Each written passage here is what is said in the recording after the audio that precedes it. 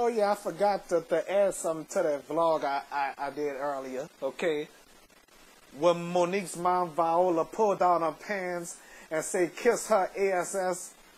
Well, I'll be damned. That is so immature. You heard me? For a grown woman. I mean, who the hell does that? Wow, I mean, that could turn a perverted man on like that. You understand? I mean, I'd be so embarrassed to show anybody my private behind. Okay, I'll be totally embarrassed. I would not moon anybody. You hear me? That is so nasty, immature. You understand? For a grown woman to do something like that, Lord have mercy. Only children do stuff like that. I'm sorry to say. I mean, this is that wasn't really called for. You understand?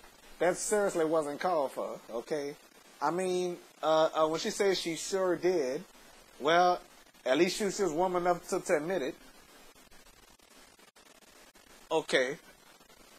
I'm missing a kind of update. Okay. But anyway, I don't know if Monique and what's his name? I forgot his name already.